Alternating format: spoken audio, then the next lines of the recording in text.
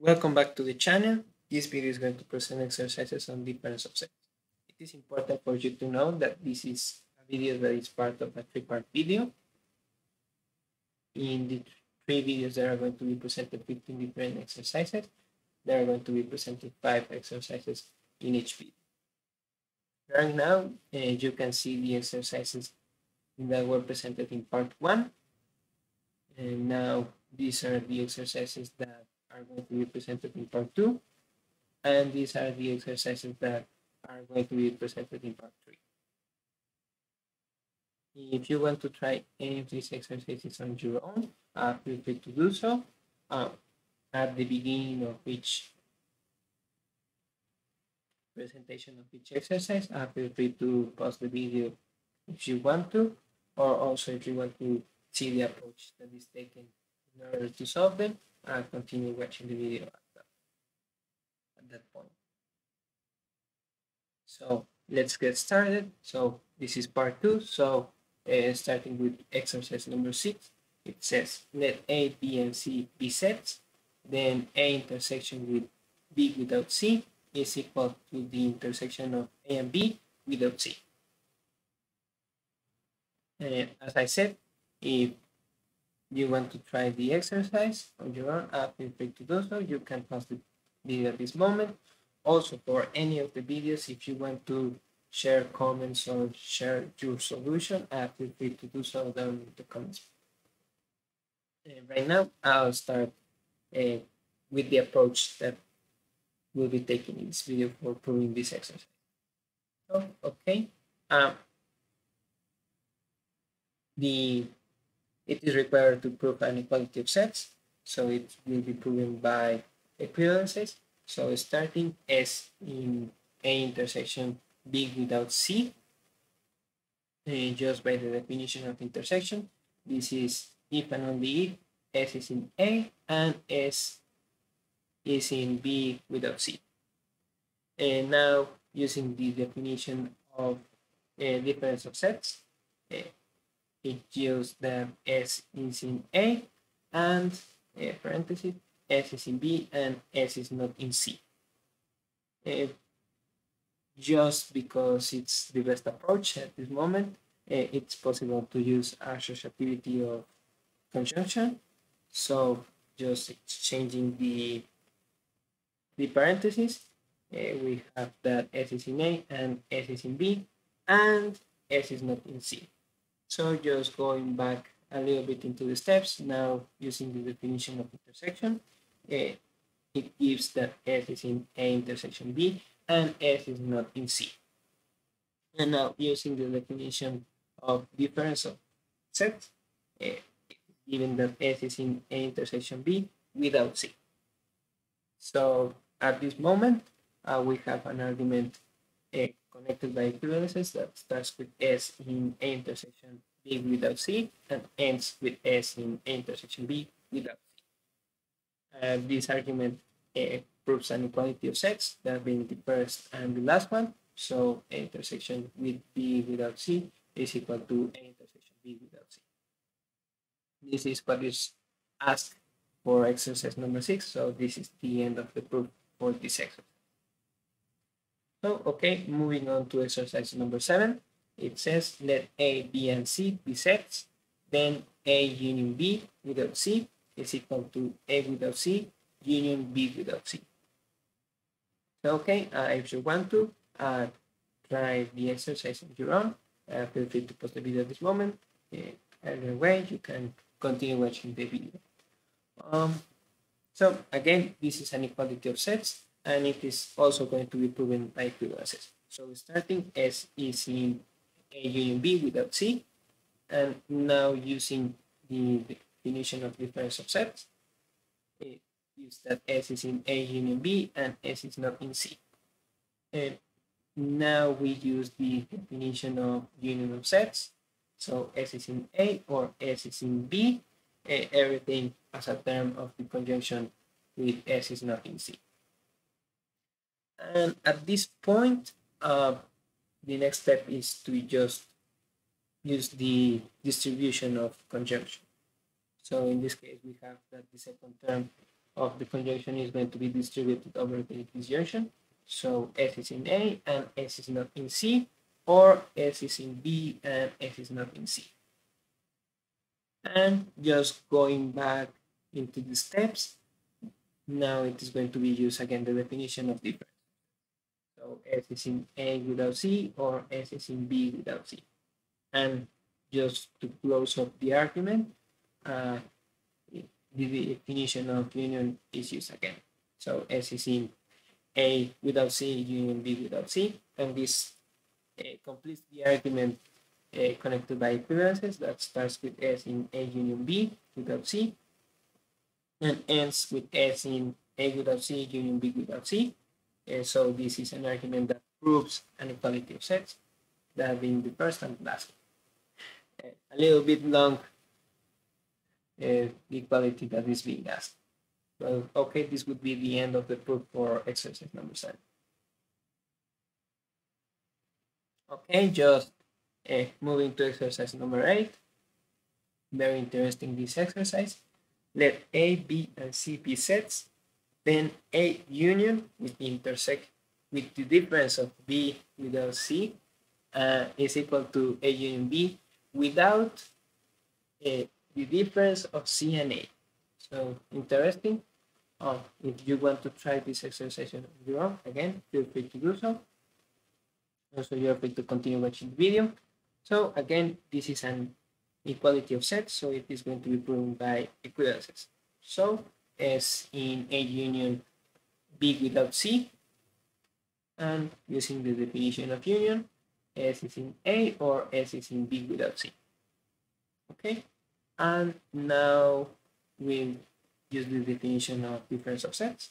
S is in A or S is in B and S is not in C.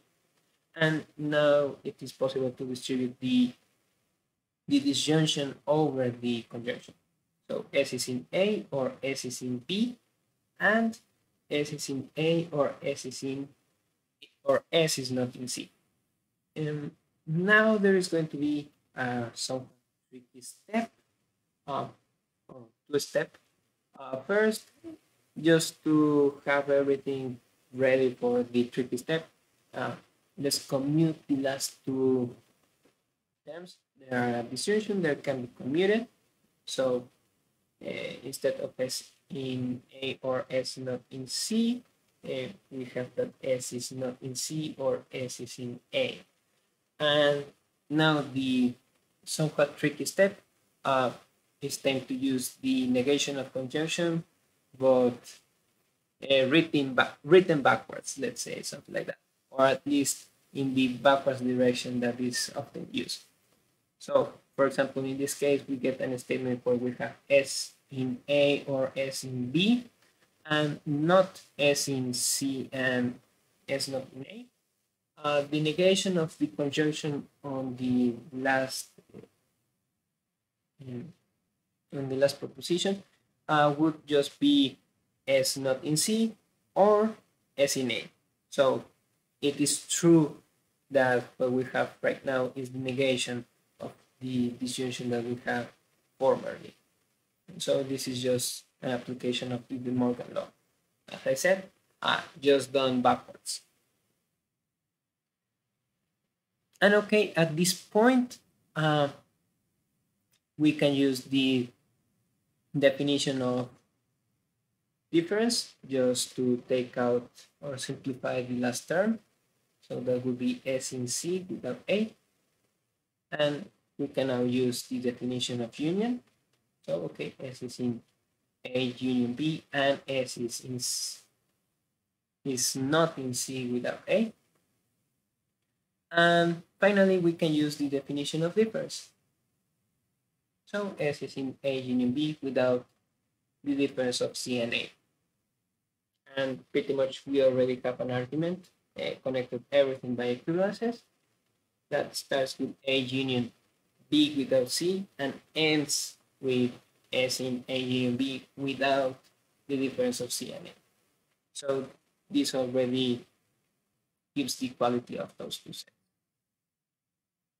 This would be it for exercise number 8. So, okay, moving on to exercise number 9. this is going to be a little bit quick, but also there are tricky steps.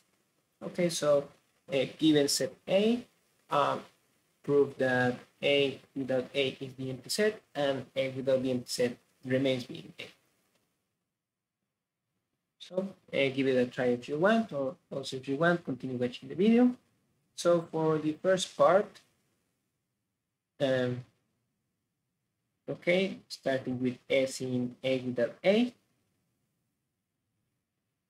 using the definition of difference.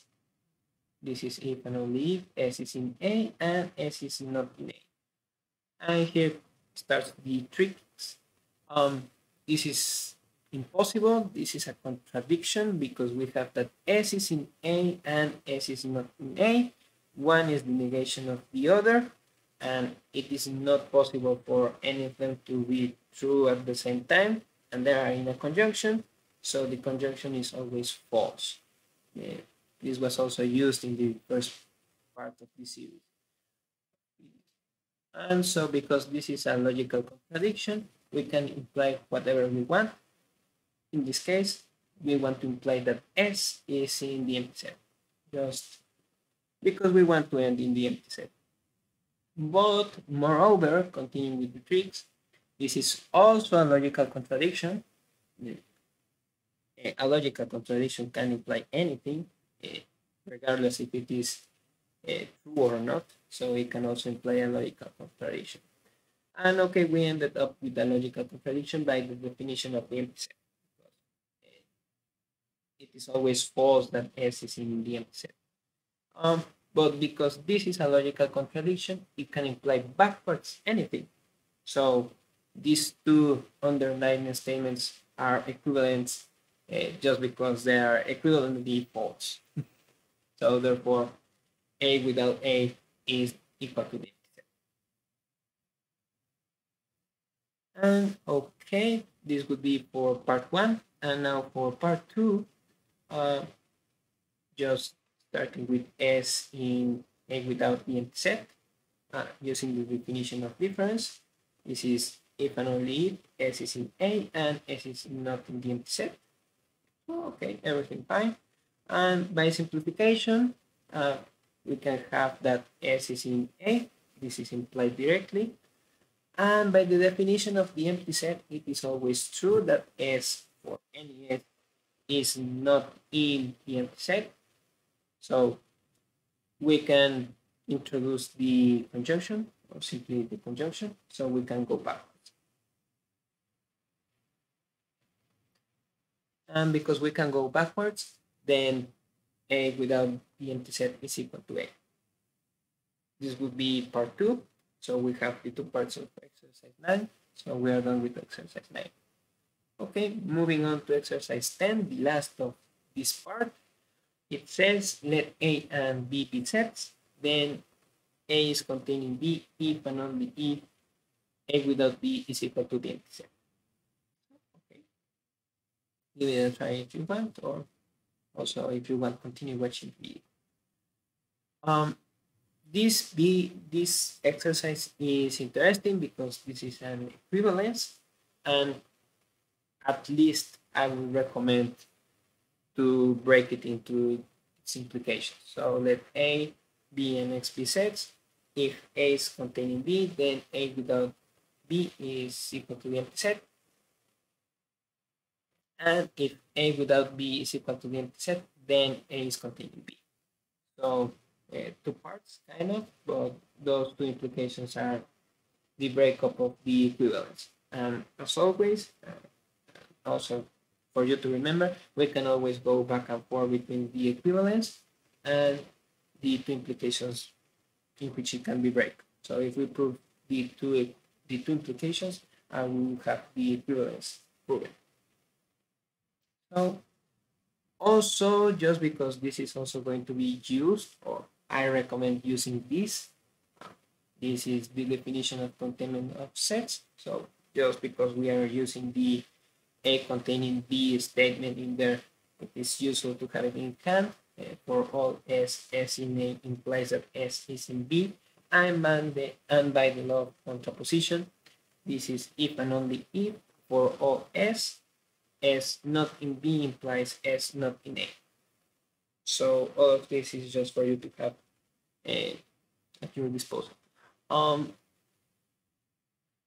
If you want to try the exercise starting from this point, feel free to do so. There is a lot more tools for you to use at this moment. But also, if you want to just continue watching the argument, feel free to do so. Okay. So for the first implication, suppose that A is containing B, and then it is needed to prove the equality of A without B is equal to the empty set. So S in A without B, and from here on we go with equivalences. So by the definition of difference, this is if and only if S is in A and S is not in B. By the contraposition law, now just because we have that S is in A and A is containing B, we have that